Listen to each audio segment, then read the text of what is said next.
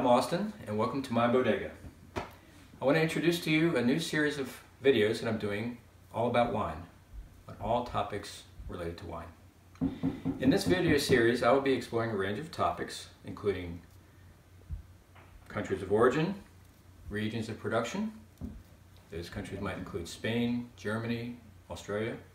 Regions of production would include Bordeaux, the Rioja, the Rhone Valley, just to name a few. I'll also be talking about varieties of wine. Red comes in a number of different varieties, including red table wine, and very generically red table wine, Merlot, Malbec, and Pinot Noir, just to name a few. Now, as much as I love red wine, I also like to drink white wine and rosé, so we'll be exploring some of those topics as well. I'll also be talking about tips for selecting a good bottle of wine. I'm always in search of a good bottle of wine to drink. So that's mainly what this series is about, is the love of wine.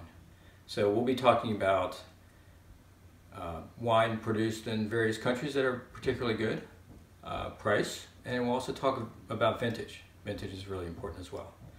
So stay tuned for much of those topics, and then also at the end of each video we'll be talking about a mystery wine, such as the one I have behind me. And in that part of the video, I will open that bottle and take a drink, and then also give you my take on that wine. So stay tuned for that as well.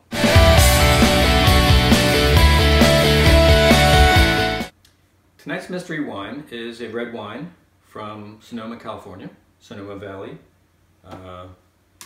It is the Francis Coppola Diamond Collection Ivory Label Cabernet Sauvignon, vintage 2016.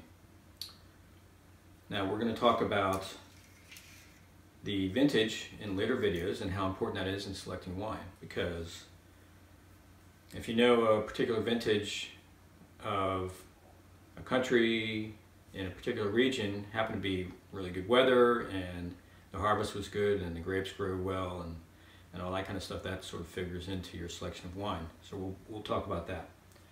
So, and also in case you didn't know, this is the director, Francis Ford Coppola, and he has a vineyard, winery out in Sonoma, and they have a really nice line of wines to choose from. And this happens to be the Ivory Label Diamond Collection. So we're going to open up this bottle. I'm going to take a drink and I will give you my take on it.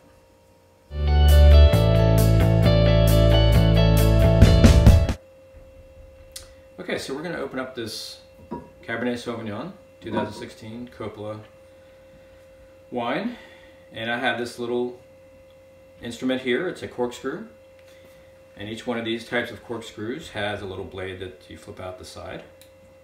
So what we're going to do is we're going to slip this little blade underneath the lip of the bottle and cut the foil like so. Okay, what that does, allows you to take the foil and twist it off like so.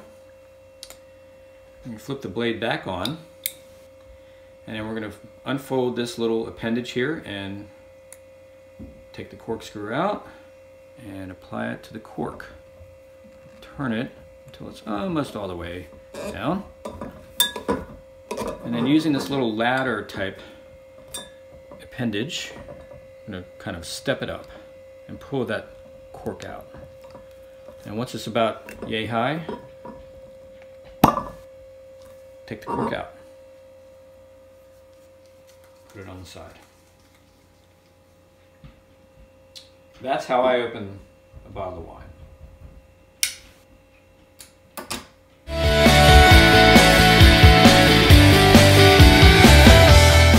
Typically after I open a bottle of wine, I let it breathe a little bit. 5 to 10 minutes is probably good. Maybe an older wine might be a little bit longer, but in general 5 to 10 minutes is generally what I give it to breathe. And breathing is probably another topic we ought to talk about in this video series. But as I've given it 5-10 minutes, I'm going to go ahead and pour it.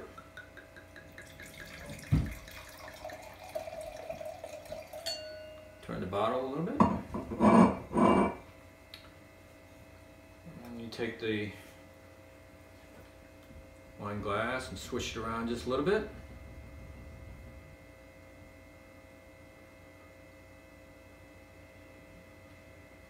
Really nice scent to it. A little bit of a sweet scent. It's got a nice darkish tinge to it. It's not really dark. I've seen some really dark wines before, but this is pretty good. Still some light coming through. Nice sort of a burgundy light.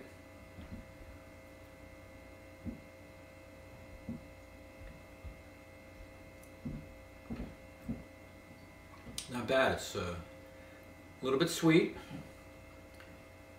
but nice aroma, nice taste.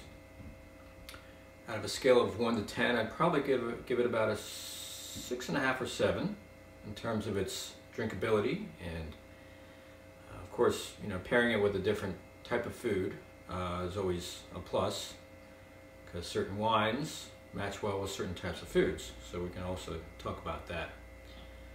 But I think in general, I like to have red wine with bread and cheese. But I understand that red wine goes well with red meat. And of course it depends on the variety of wine, but anyway, there's a lot of options. So we'll talk about that as well. So I would say go ahead and buy this wine. This wine cost me about $15. And really nice wine. Coppola is a good brand. They make very good wine, and I recommend it highly. So good wine drinking, and we'll see you next time.